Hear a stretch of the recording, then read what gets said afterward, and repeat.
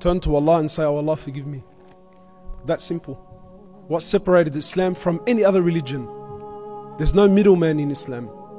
You don't need to sit in a box or put some money in a box or sit in front of a human being and confess to this and no. Between you and Allah right now. Right now, between you and Allah.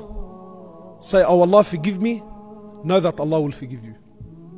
This is the beauty of Islam. No matter who you are, no matter where you are, no matter what condition you're in, no matter how much sin you've committed, know Allah Azza wa Jal forgives all sins. Allah subhanahu wa ta'ala speaks in Quran.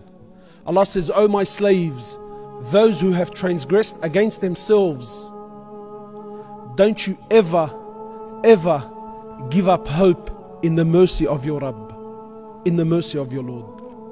Don't ever give up hope." And I'm not here to try and inspire you or to wow you with my speech. Wallahi, I'm not.